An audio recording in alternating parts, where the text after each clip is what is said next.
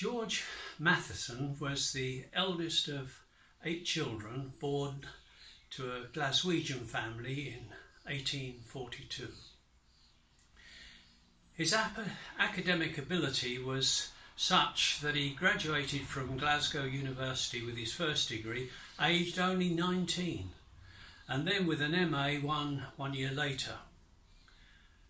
But it was during this period that he met and fell in love with another student. They were to marry, but a medical condition was slowly causing George to lose his eyesight.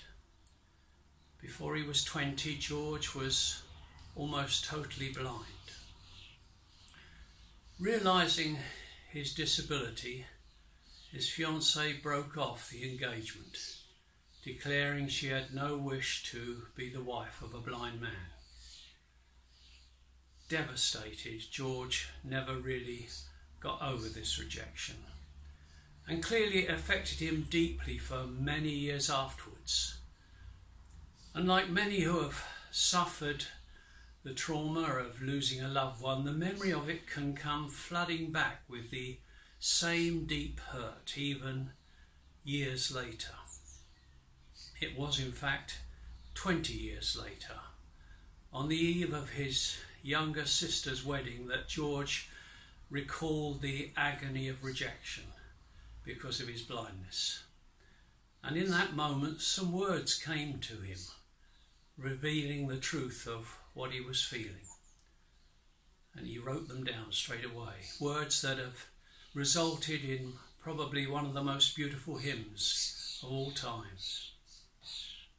O love that wilt not let me go, written not from a lifetime without the one he had adored, but from a deep, comforting knowledge and intimacy that God himself had provided instead, in place of the one who once occupied his heart.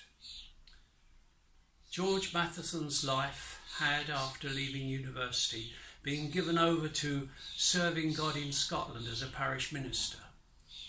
His preaching was renowned, even impressing Queen Victoria, who had attended and listened to his message.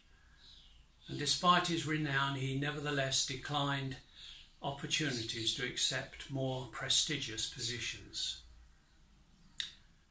Although he was blind, he wrote numerous theological books throughout his life, receiving honorary doctorates from both Edinburgh and Aberdeen universities. He died in 1906. He was 64. He never married.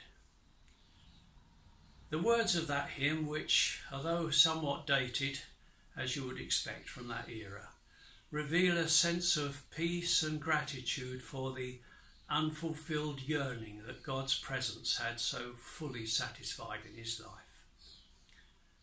I would love to be able to play that hymn to you, overlaid with the words, but that isn't possible because I'm making these videos just using my mobile phone.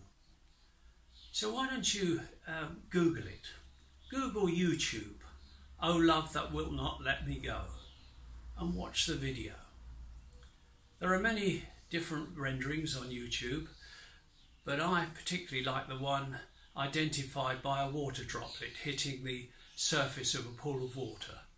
Not only because I love the tune, but because it brings back memories of early days as a young Christian when we used to sing it in church.